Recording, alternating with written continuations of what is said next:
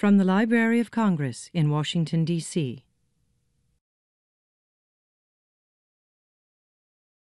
At the National Book Festival in 2001, the final event of what was then a one-day festival was a presentation by Scott Berg in the Madison Building about his extraordinary biography of Charles Lindbergh. Scott is back with us today, and it is both a pleasure and an honor to introduce him for the second time at this festival. I've known Scott for 35 years. He came to Miami, where I was then living in 1978, promoting his wonderful biography of Maxwell Perkins. I had just, the year before, published a biography of Ring Lardner, who was one of Max Perkins' authors, and so Scott and I struck up a friendship that has persisted, although I must say at a great physical distance, ever since. You know Scott as the author of Maxwell Perkins, as the author of Sam Goldwyn, as the author of Lindbergh, as the author of a wonderful memoir of Katharine Hepburn, and now of this fine, extraordinary biography of Woodrow Wilson, of which I will say only that Scott, almost alone among presidential biographers, understands that a president is a human being as well as a policymaker, and has placed great emphasis on the personal and private life of a man whose personal and private life was extremely interesting and extremely important. Scott?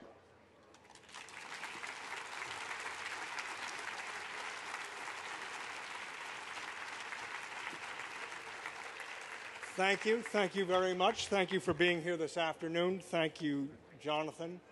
It was a really wonderful introduction. It means all the more to me coming from the man I consider the greatest literary critic in this country. So you are lucky people living in this city, I might say. But thank you, thank you. So, enough about him. Let's talk about me and Woodrow Wilson. I will tell you this much on a personal level about me. I have been interested in Woodrow Wilson since I was 15 years old, when I read a book about him and became so entranced. I really have been reading about him ever since, and in fact went off to his alma mater, Princeton University, because, in large measure, because Woodrow Wilson had gone there. For the last 13 years, I have been writing this biography of Wilson. And I thought before I talked a little about Wilson, I should tell you two main principles that have guided me in the writing of the book, which Jonathan has actually alluded to already. So let me give you two planks in my platform here. The first is, and I know I'm in the most contentious city in the world, so hold your tomatoes until the end, and we'll see if I've proved my point. But I believe Woodrow Wilson was the most influential president of the 20th century. The second point I'd like to make is that I don't think there has been a more dramatic personal life that has unfolded in the White House than Woodrow Wilson's. And as Jonathan suggested, what I have tried very much to do in this book is to integrate those two things, because I think they belong to each other. I think Woodrow Wilson's personal life, as indeed any president's personal life, to some extent has to, and does inform his professional life. And of course, in the case of a president of the United States, his professional life profoundly affects the country and indeed the world. And I think Woodrow Wilson was the first president to affect the world so profoundly. So let me run by you a few superlatives. Since time is limited, since I've got a big book because I was dealing with a very big life, I only have time to give you some of Woodrow Wilson's greatest hits, I think. But I thought if I threw out a couple of superlatives, because I really like superlatives, it might give you some greater sense of Woodrow Wilson, or at the very least it will give you some takeaways here this afternoon. The first thing that you must remember, and again, this integrates personal life with what happened later professionally, is that Woodrow Wilson was the first Southerner elected president of the United States since the Civil War. Most people don't think of Woodrow Wilson as a Southerner, but he was indeed born in 1856 in Virginia.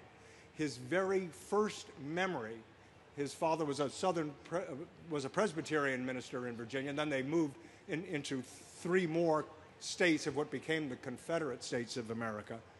But during that period, when the Wilsons were living in Augusta, Georgia, Thomas Woodrow Wilson, young Tommy, as Woodrow Wilson was known as a boy, his first memory was when he was almost 4 years old, and the election of 1860 had just taken place, and this little boy remembered hearing, "Lincoln just got elected, there's going to be a war."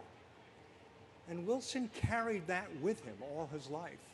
He carried with him memories of the war as well. Growing up in Augusta, he was spared actually seeing a lot of the day-to-day horrors of the war, but anybody who grew up in the South really experienced vast devastation.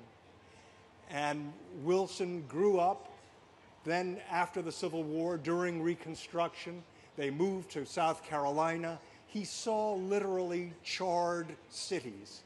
He really took this memory of devastation with him.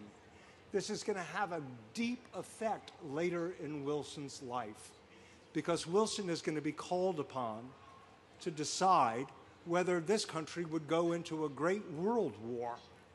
And Wilson, of course, resisted that war for years and then finally jumped in.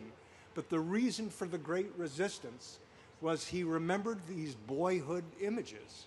He remembered the devastation, that's the word he used over and over again, of what had happened to the South. As a result, and just parenthetically, it's just interesting to remember, I think, Woodrow Wilson is the only American president who ever grew up in a country that had lost a war. And that was, namely, the Confederate States. And so he carried all that emotional baggage, too. A lot of that really changed what the South was and who Southerners were. And Wilson said time and again during his life, there is one place in this country, in this world, that nobody needs to explain to me, and that is the South. It was another place. It was another country. And so Wilson's election, you see, was a great reintegration, if you will, of the country, of the South with the Union. Woodrow Wilson, here's another one for you, another superlative. Woodrow Wilson was the most educated president we have ever had. I hesitate to say he was the most intellectual. I'm not going to forget Thomas Jefferson standing here in Washington, D.C. But I will tell you, Woodrow Wilson attended what was then the College of New Jersey in Princeton. He graduated in 1879. His aspirations then, he had political dreams already. His great aspiration was to become, as you know, I discovered going through his papers, because he had once made a little business card, homemade business card, that said, Thomas Woodrow Wilson, Senator from Virginia. And that was the dream then. And the way to achieve that dream was to become a lawyer, because most presidents began their professional lives as lawyers. And also, as you notice, Senator from Virginia, because Virginia had sent more men to the White House than anybody in history. So Wilson went to the University of Virginia Law School, and there he studied law. Really didn't like the study of it so much, but after a year or two, he moved down to Atlanta. He opened a law office. He was really a terrible lawyer. In his year or two down there, he obtained no clients. He loved spending the afternoons reading. He read a lot of history. He read a lot of what was actually becoming a new discipline in this country, and that was something called political science. So he read a lot about politics, government, economics, history, and how they all were melded into this new thing called political science. And after Wilson realized he was not making a living as an attorney in Atlanta, he decided he was going to go to graduate school. One very good thing came out of his Atlanta years, and that was he had one big piece of business as a lawyer, and that was something that his family had thrown to him.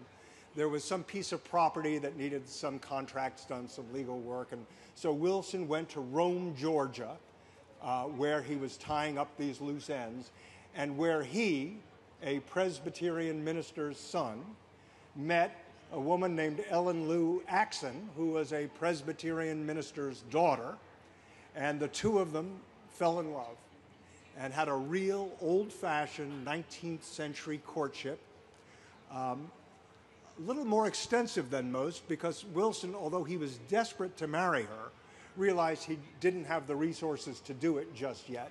So they had an engagement that went on for several years, during which time they exchanged thousands of love letters.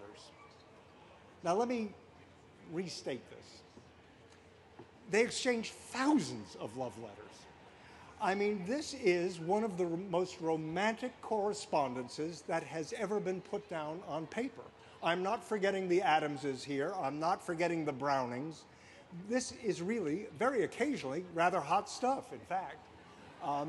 And you sort of think, I mean, many of you out here can at least picture Woodrow Wilson, the grim, dour Presbyterian minister's son. Why the long face, Woodrow? But the fact of the matter he was this incredibly passionate, intensely emotional man. And all of this comes out in these letters. And again, this becomes very interesting, knowing that we are, now in retrospect, that we are going to get a president who is this emotional, who feels things this deeply, who is so unabashed that he can put any thought, any feeling down on paper. He knows how to articulate his inner self. This is quite rare among presidents, I think. So anyway, Wilson, upon getting engaged, goes up to Johns Hopkins University, where he becomes what will be the first president to have a PhD. He studied political science, as I suggested. Before he had even received the degree, realized that in order to marry Ellen, he was going to have to make a living, and so he chose academia. He felt politics was an unfair playing field. He felt he had no chance, not having any money, not having family background, that he could never really get ahead, even get a foothold in politics. And so he began to support his family by becoming a college professor, first at Bryn Mawr College. The very day they opened the school, he was in the first cohort of professors when Bryn Mawr College opened its doors to just women. He was not very happy there teaching just women. Even unhappier was Mrs. Wilson. They soon married, for the obvious reason, I think. But also, she thought they were not quite worthy of her husband. And so a few years later, he got another gig, this time teaching history and political science at Wesleyan College in Middletown, Connecticut. And after another few years, he got the call he had secretly been hoping for if he wasn't going to have a political career, and that was a job offer from Princeton. And so Wilson returned to his alma mater, where he took the school by storm, rather as he had as an undergraduate, but this time he became the most dynamic presence, not only on this campus, but in this small town, and increasingly in the state of New Jersey, as he increasingly becomes a public thinker, an intellectual, somebody who writes books and lectures, and he's traveling all around the country now. So he is becoming a rather famous thinker in the country. And that's quite something, because in 1902, he had proved himself so indispensable after 12 years on the Princeton campus that they made him president of the college. Now this was a real shock to this little campus, a quite beautiful campus, whose president, before Wilson, described it as the greatest country club in all of America. And Wilson really wanted to change that image. And Wilson, almost overnight, began to reform what was then just being called Princeton University. And in introducing numerous educational reforms, Wilson not only changed education at Princeton, he really affected higher education in this country. And indeed, if you attended a college, or if you know somebody who went to a college, in which you majored in something, in which there was a sequence of courses within that major, in which you took some electives, in which you possibly had 2 lectures in a class each week, maybe had an honor code thrown in there. That's Woodrow Wilson.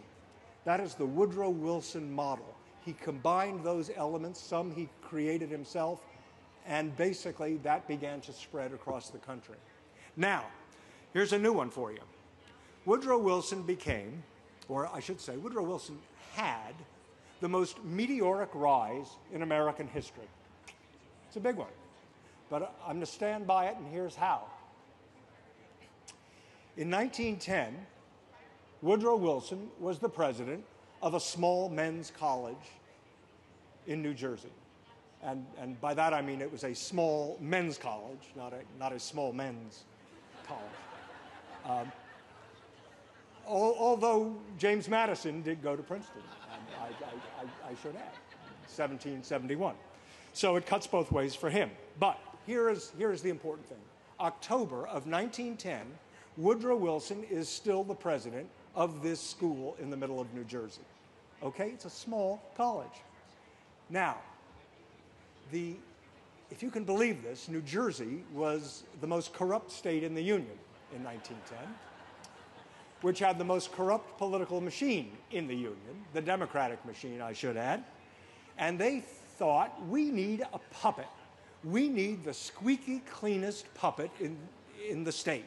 Who can we get? Why don't we go to that squeaky clean professor, that president of Princeton? Let's go to Woodrow Wilson. See if he has political aspirations, little did they know. And yes, indeed, he agreed to run on behalf of the machine.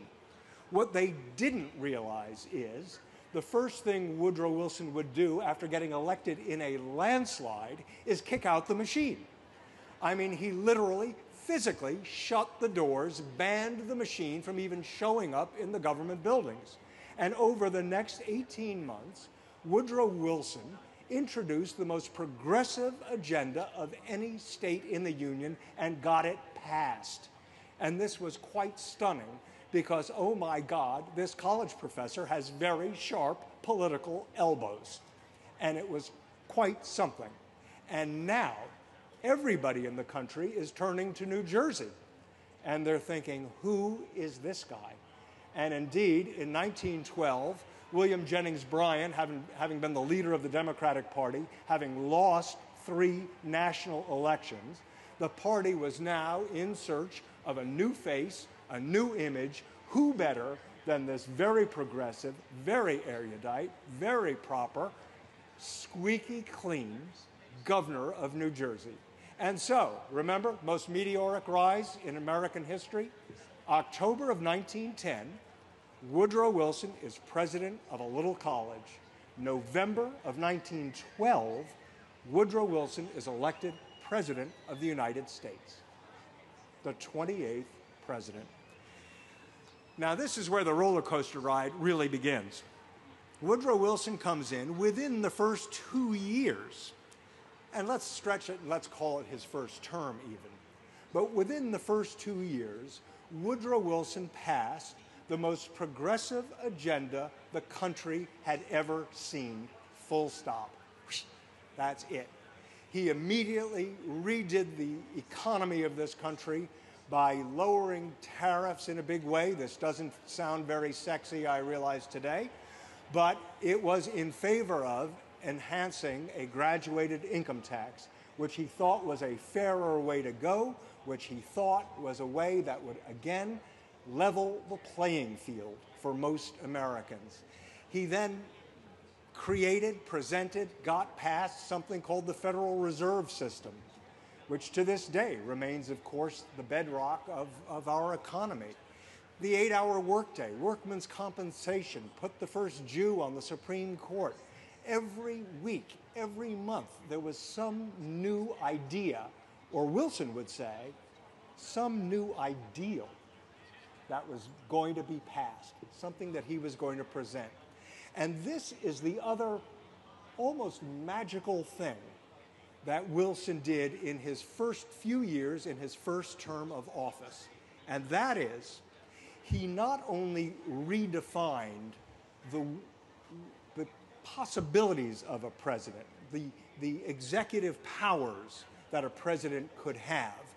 He, being a political scientist, knowing the presidency was the least defined office in the Constitution, and therefore his thinking was the president can basically do anything he wants until somebody tells him he can't. And that somebody would be the Congress or the Supreme Court. So that's the first thing he did. He really went in now, not only with sharp elbows, but arms swinging. The second thing, though, and this may be the most important thing, and it has resonance to this week, and that is Wilson redefined the way the President of the United States interacted with the Congress. Wilson had this crazy belief that the executive branch and the legislative branch should cooperate. And I mean that quite literally. He meant the two branches should cooperate the government. And that meant, he thought, that the White House, the presidency, must be personalized. It must be humanized. It meant that he should make appearances, not just in public, but in the Congress. And so Wilson did something extraordinary that even members of his own party resisted, and that was he just began showing up. He realized that a president had basically not set foot in the Congress since John Adams left in early 1801. Nobody, even, now we have this great institution every year of the State of the Union address, where we have a big ceremony and all that. That did not exist for 112 years until Woodrow Wilson decided, I will come forth and I will present the State of the Union and what I foresee the State of the Union as being.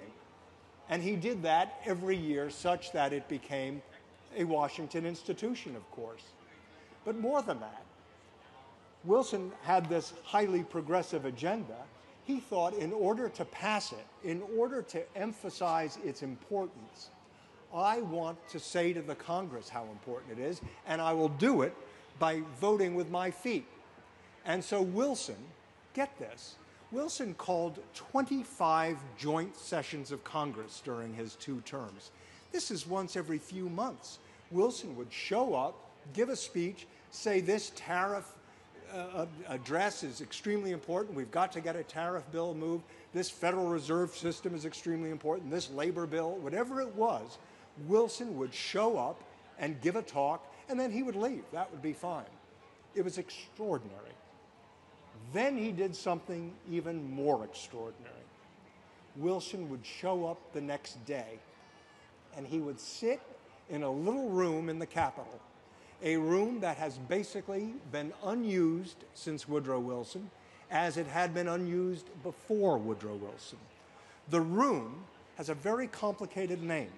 It is called the President's Room.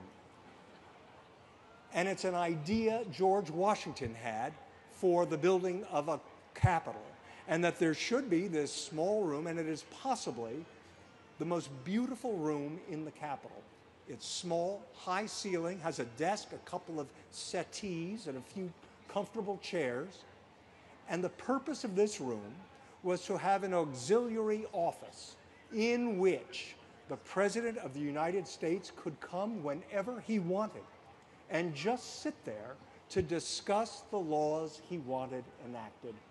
And Wilson did. He would come back sometimes 4 or 5 times a day, sit at the desk, grab senators when they walked off the Senate floor, sit them down, have discussions. He would run a little classroom sometimes, the professor never leaving him, you see. This part of his personal life now influencing his professional life. And he got these things passed. And so we now had, you see, a new mode of governance. Now, he did keep us out of World War I for a couple of years. He famously ran on, the war broke out in the summer of 1914. He kept us out until 1917. He ran for re-election in 1916 on the slogan, he kept us out of war. But rather famously, on April 2nd, 1917, Wilson gave a speech to a joint session of Congress. And here's what he said to them. There's one line in this one speech. It may be the most important foreign policy speech ever given. Our foreign policy to this day, to this week, to President Obama talking a week ago about our role in Syria or not our role in Syria, whether there should be a moral component to American foreign policy.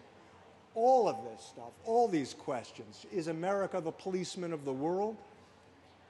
That all goes back, as does indeed every major policy decision, certainly one involving an American incursion elsewhere in the world, all goes back to one line.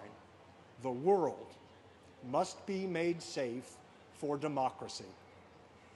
That has been adhered to, it has been interpreted, it has been misinterpreted. Whether you like it or not, whether you agree with it or not, whether you love or hate Woodrow Wilson, doesn't matter. It has become the foundation of American foreign policy. As a result of that, the country underwent the greatest mobilization in history, at least to that date.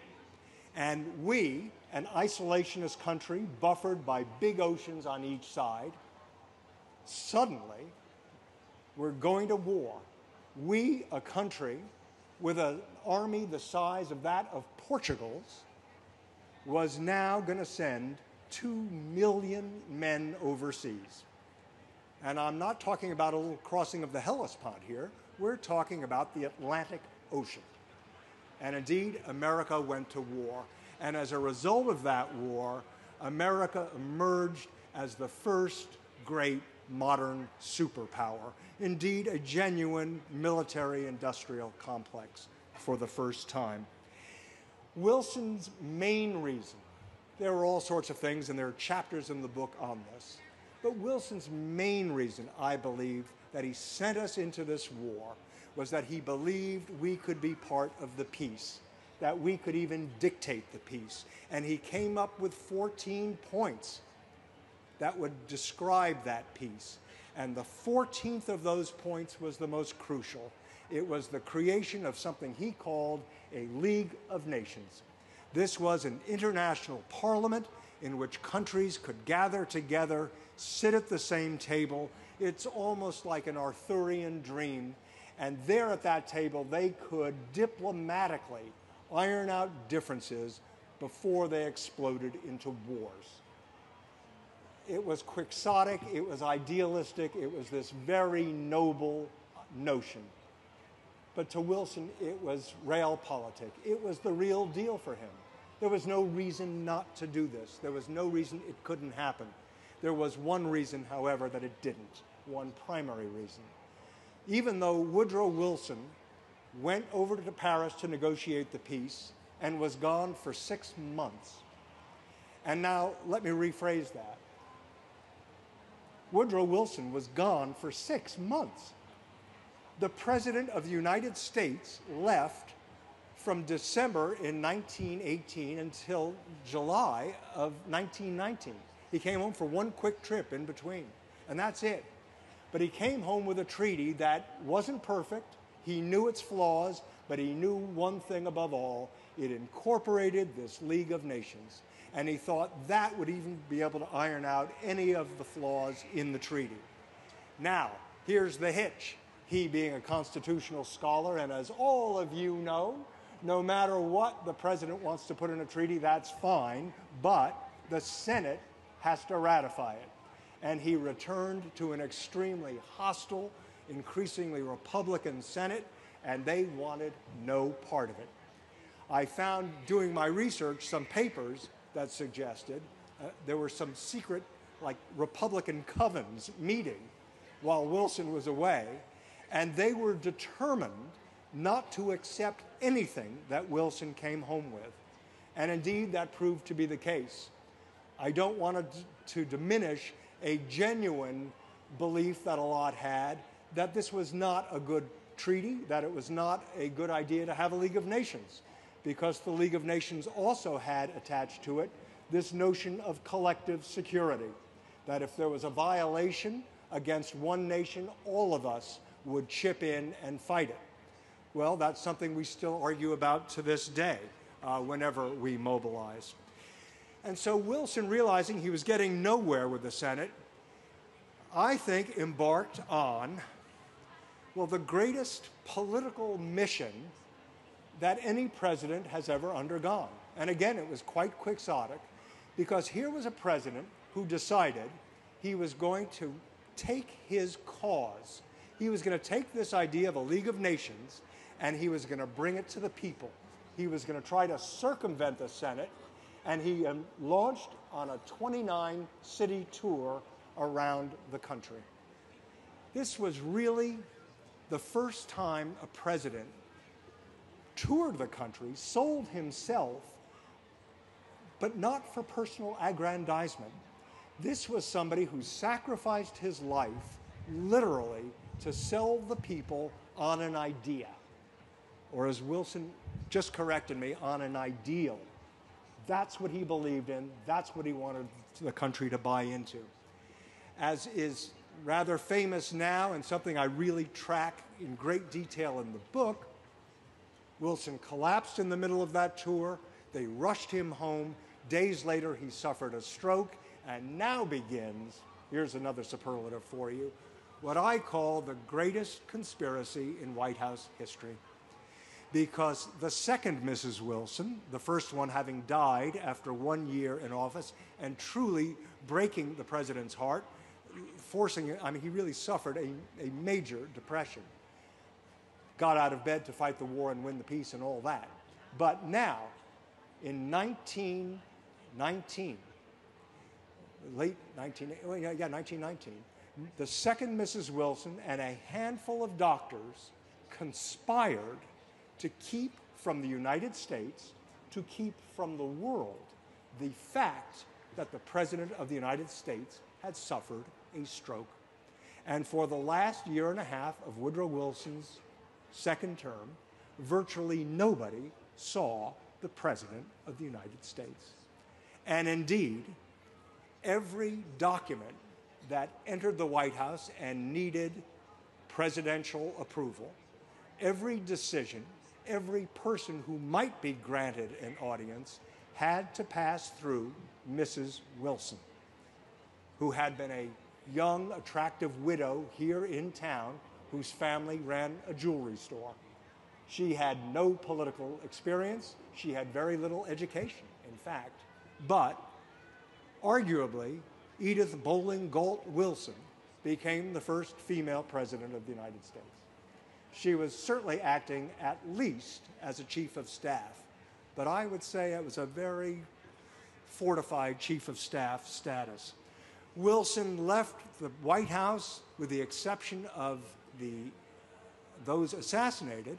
Wilson left the White House the lamest duck ever to leave office, and he then suffered really the most just painfully tragic final 3 years, becoming the only president to remain in Washington, D.C. after his White House years.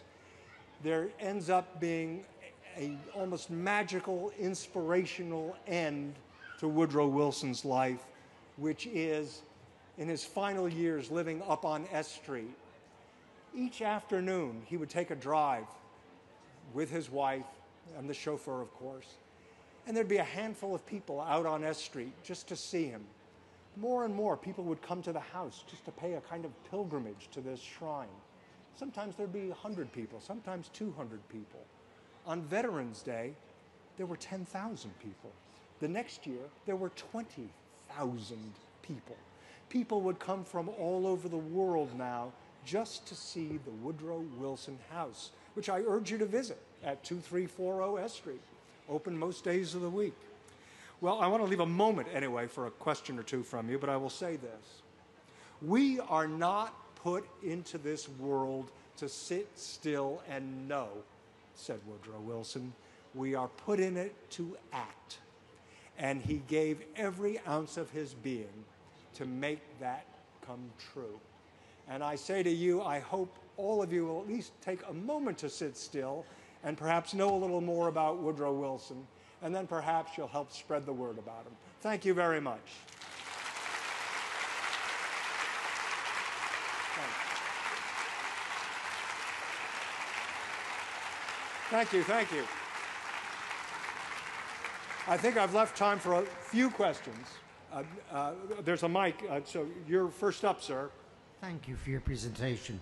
You mentioned that Wilson's tour, if you would, to circumvent Congress to establish the League of Nations was quixotic.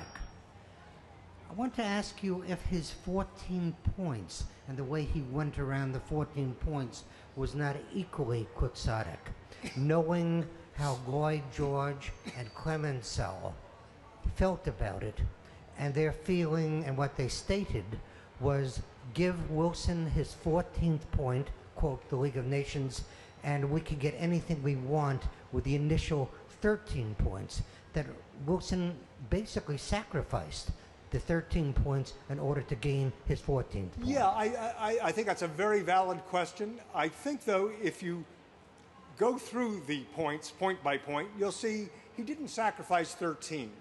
And certainly the essence of the other 13 points are incorporated, or most of them are incorporated in the treaty. There are certainly a few that are not, and there are a few botches. There were a few last-minute compromises Wilson made. There's no question about it. Was it quixotic? Yeah, I think in retrospect, perhaps. At the time, though, everything seemed quite believable. When Wilson went over there, I think he thought all this could be manageable. It has been asserted in recent years that perhaps Wilson was duped by Lloyd George and Clemenceau, that he really didn't know the extent of the lion's den he was walking into. I don't really believe that. You'll see in the book there are a lot of instances in which he's quite savvy. He's perfectly aware of what they're doing. Here was the big problem Wilson encountered in Paris. He went over there, and there sitting at the table were 24 other nations. Now, those 24 nations, each of them had a very specific agenda to gain more territory and more treasure. Wilson then arrives, who didn't have those things. He was not there to build an empire. He was there with one supranational goal, and that goal was basically to get the League. And so, as a result of that, that may have been the most quixotic thing, and some may say in retrospect the dumbest thing, that he really didn't go in with a bag, that he said throw stuff in here for the United States and maybe we should have controlled more of the world that way. But Wilson just didn't operate that way and didn't conceive it that way. But I think in the end, and again, I really parsed the 14 points, you'll see at the very least, the spirit of them, and I would say in 9 out of the 14 points, the essence of them is really, I mean, the real facts of them are there. So, you'll see. But it's a fair question. It's certainly a fair question, which will probably be debated forever. Sir. What do you think of the autobiography of Thomas Marshall, who was Wilson's vice president? Well, this is a fascinating question. Thomas R. Marshall, who was from Indiana, a great, great favorite son of Indiana, in fact. Well, just before I get that, his autobiography, well, let me answer the question about the autobiography. If you read his autobiography, Woodrow Wilson's name only appears a handful of times, which is kind of interesting for the vice president. At the same time, he was seldom even in the White House during the Wilson years. And the rumor is, and I will now dine out on a story I've dined out on and now I'm just bragging. I knew Alice Roosevelt Longworth for the last 10 years of her life, and I used to go up to her salon up on Massachusetts Avenue and have tea, or as she would say, pouring whiskey, something more important. And she loved having me over because I loved Woodrow Wilson, and she just loathed him. So she used to just ridicule me for 2 hours. You know, I was in my early 20s, and she was in her, she was in her early 80s at that point. And I was just kind of this mouse in the cat's paws, you know. But she claimed, now I know this, she claimed it so assertively, I know it's not true, but it's a great story, which is, she claimed that when they finally did break it to the vice president, and I mean weeks later, that the president had suffered a stroke, that Vice President Marshall fainted. So, true or not, it makes the point he was probably ill-equipped. And yet, This goes back to why I call it a conspiracy, because who is to say this man wouldn't have become Harry Truman? Who is to say the vice president might not have risen to something that nobody knew he could rise to? And this was a decision arbitrarily made by Mrs. Wilson and the doctors. And as a result, in large measure of all that, we now have a 25th Amendment to the Constitution which details presidential disability. Sir. Yes, as you pointed out at the beginning, Wilson was the first Southerner to become president since the Civil War. He's a product not only of the South, but the Deep South, during an era when the Klan is in its ascendancy. Redeemer politics is widespread across the South. So would you say a few words about how race and racism affected Wilson's thinking and behavior? I will say a few words, and I'm really glad you asked that, thank you, because this is, you know, it's not all pretty in this book, and this is indeed the unprettiest. Well, this and the Alien and Sedition Acts, I think, are the two unprettiest subjects in the book, which Wilson, this great progressive, was extremely regressive about. And it must not be forgot, Woodrow Wilson did introduce Jim Crow to this city. He did segregate the post office and the Treasury Department, which in essence sanctions segregation anywhere in the United States that any state or even a community deemed it important to do. Again, this goes back to the personal side. This is somebody who grew up in a deep Southern society during the war, pre-war, and this is what he understood. All that being said, he was a racist. His writings, his thinking, no matter what period and what context, it is racist thought. That being said, I don't think he was a virulent racist, if we can have gradations of racism. I don't think he hated African Americans. He really only had hatred for a few individuals in his life. His real feeling about segregation, I feel, and again, I lay it out for you to decide if you agree with this or not. I'll give you all the evidence, pro and con for him. But he really did believe the country simply wasn't ready to integrate. And he said more than once, it will take a generation or two before this country can deal with that problem, which would put you somewhere in the mid-1950s, which may be exactly, you know, on Woodrow Wilson's calendar. That being said, did he slow the process because he segregated this city, because he segregated government offices? Probably a good bet. And I would say he simply didn't want the revolution that did occur in the 50s and 60s to occur on his watch. And I will throw in one more political point, and that is, and here we must end it, I am told, and it was at this point that Wilson realized to advance his very progressive New Freedom, his agenda, he needed the complete backing of the Democratic Party, which included that vast block of 1/3 of the Senate and Congress, which were Southern Democrats. And he basically remained true to them, to the Southern cause, and he got his New Freedom, which ultimately was passed on the back of the African American in this country. Thank you very much. This has been a presentation of the Library of Congress. Visit us at loc.gov.